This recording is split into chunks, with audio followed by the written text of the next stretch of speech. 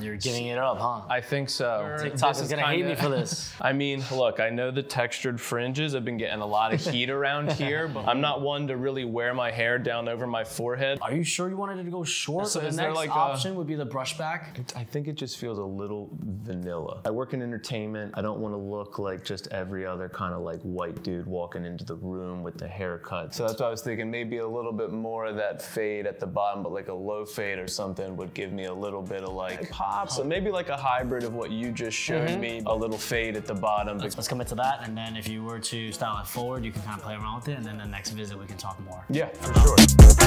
My chain, my watch, my wrist, my motherfucking house, my rise and grind. I give away all this shit just to see my dog just one more time. Look up at the lights one time.